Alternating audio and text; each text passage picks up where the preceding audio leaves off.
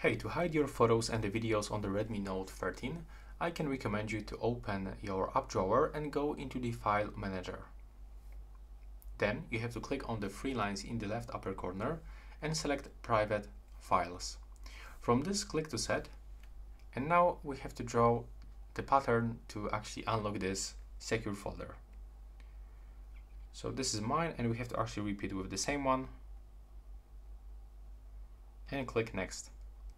Then we can add the Xiaomi account, so it will be actually used to reset this password in case that we forget it. I'm not gonna forget this simple pattern, so I have to click Not Now, click Cancel.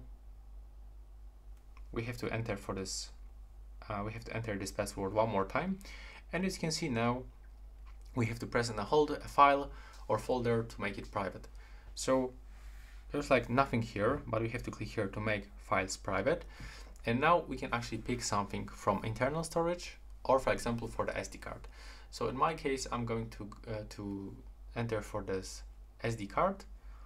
And now from this, when you open your photos, so your pictures will appear. Let's go back, not here. I'm just looking for it. Yeah, there we go. There we are. This is the camera and the screenshots. But it looks like it's only from the SD card.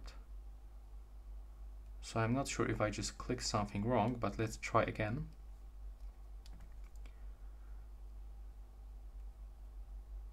So basically you have to just find the location of your photos.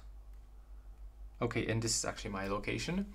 And you have to actually select every photo or every video that you want to actually put into this folder.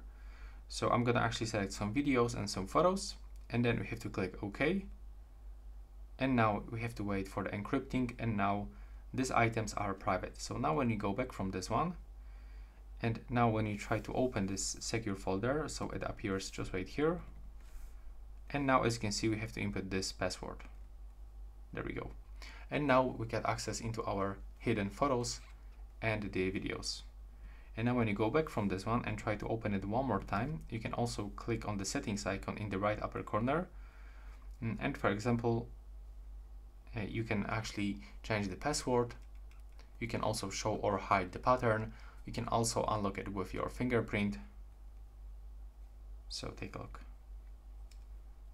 Now I can try to open it and use my fingerprint. So that's how it looks. Right now, please subscribe.